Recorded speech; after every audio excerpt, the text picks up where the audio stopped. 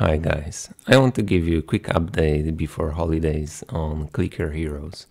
I have a new formulas in my spreadsheet, but before we go there, let's take a look at the current transaction.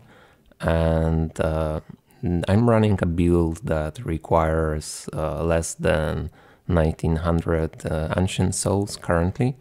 And with only 9 ascensions, I was able to gather more than double my ancient souls.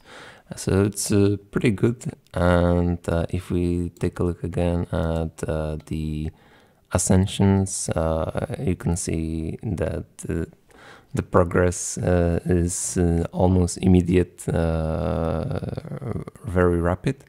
And it slows down at the end, so I guess that will be it for this transcension.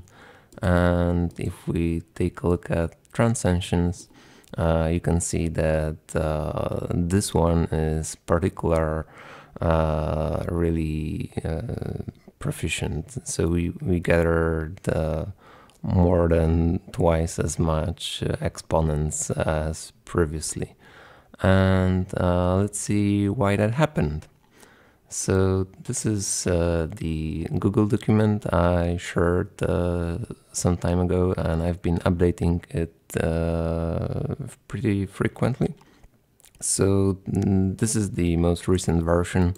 If you want to use it for your own gameplay, just make a copy of the document, and then you can edit the gray cells and everything else will be computed automatically. I'm recommending the active build, so even if you are idle player, like you like to let the game run itself, it's better to save rubies for autoclicker. And then if you set up your auto clickers, it's basically idle game, but you're playing with the clicks instead of no clicks.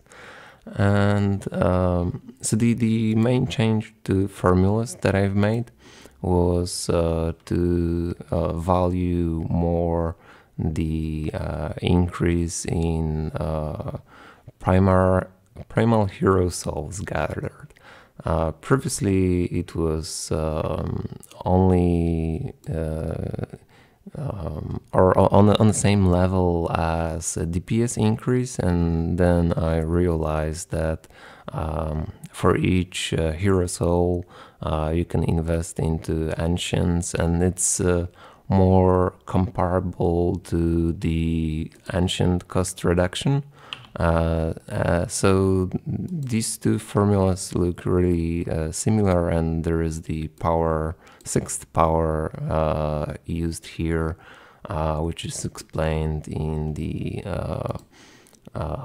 additional sheets. So, for example, if we take a look at the active build, there is like 4 ancients that you can invest related to the active clicking. 3 of them have linear cost formulas, and there are some general ancients, so it's like 7 dimensions of growth. For idle build, it's only 6 dimensions, so we could use in our formula like 6 or 7 or 6.5 power to account for all the benefits that every percentage increase gives us.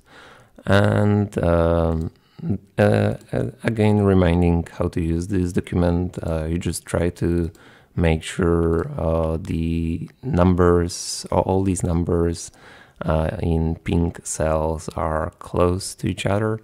So if I had like 12 here, it's obvious that this one gives the most benefit, so I would invest in few levels here until the number drops to similar as in other cells. And I think I'll make one more change. I've been valuing a little bit the Orphalos to extend the boss timers, but now I think it's not even worth investing any point in it. So I'll be testing the 0 points for Orphalos in next Transcension, and we'll see how it goes. Other than that, I think the new formulas looks good, and I want to also share with you the data I've been gathering for the comparison between active and idle builds. So it's still missing the current Transcension. I'll update it soon, and the link will be in the video description to this document, by the way. So when I did the hybrid build and I spent exactly the same amount of gold on the ancients that are for the idle build and for the active build, and then I compared how much DPS I can do using either method. It turned out that the higher level I reach, the more DPS and gold gathered difference is between the active and idle builds. So even if we account for the Zil outsider bonus, there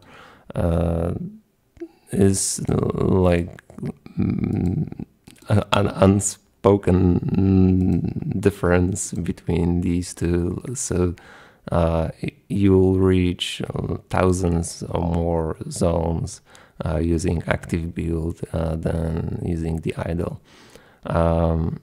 And the idle could be okay if you had like infinite money and infinite rubies and played using time lapses. It would save you time to reach or go through the first few thousand zones in a second. But other than that, it looks like the active build is the way to go. And the reason for it is that there is just one more ancient to invest in, and this one additional dimension of growth, scaling of the DPS, is why you're able to reach higher zones. Okay, I guess one more thing. So you probably heard the announcement or seen the ad for the Clicker Heroes too. Let me know if you're excited as I am about this. I instantly purchased, and I hope it will turn out to be as good as this one. So other than that, happy holidays, and we'll see in the next video.